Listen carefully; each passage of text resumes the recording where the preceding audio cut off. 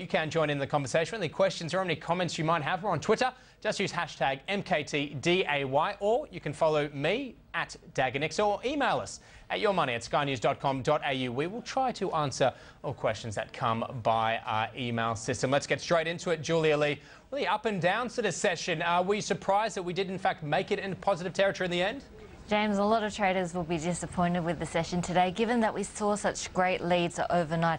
We saw European markets soaring after the Constitutional Court in Germany approved of the bailout of Greece in terms of the European Financial Stability Fund. Of course, we saw the US markets breaking that three-day losing streak. The Australian market, as you can see from the intraday graph behind me, was off to a good start, but the turning point came in when we got our job numbers coming through for August. It was a surprise loss of 9,700 jobs, and you can see just the impact that had on the Australian share market.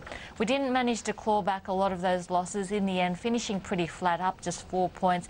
But I guess the market also looking to the jobs speech tonight by Obama. A lot of that speech has already been leaked to the market, but some hope there that perhaps we will see stimulus and job creation measures come through in terms of the US markets. But altogether, a pretty disappointing performance by the Australian market, really being driven by local factors, that is our job numbers, and the volumes very disappointing, $4.9 billion, and for a Thursday that's very weak. In fact, the worst Thursday we've seen in around about 7 weeks. So we were speaking earlier this week, and suggestions caught between a couple of trends, positive, negative, depending on the time frame that you're looking at it. I noted we bounced again off that 5-day moving average. What is that, I think 41.66?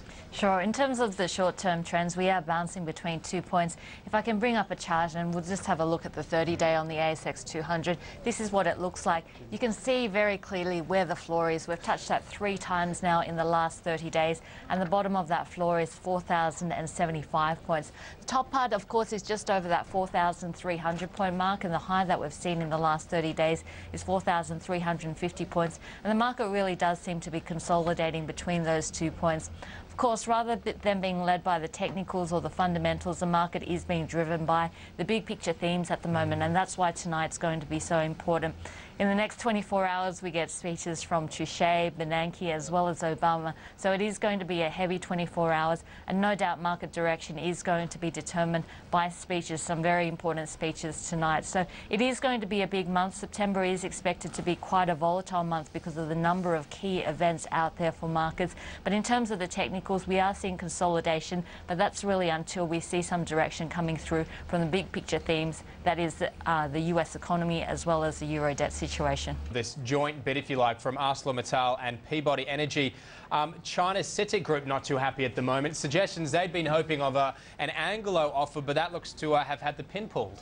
Look, there is talk that talks between Anglo American and CITIC have fallen apart. And if we have a look at CITIC, it is still the largest shareholder of MacArthur Coal with just under a 25% holding. Talk that they're holding out for an offer of around about the $18 mark. Now, if we have a look at Anglo America, it does have the balance sheet to be able to do a deal like this. It's got about cash of $6 billion.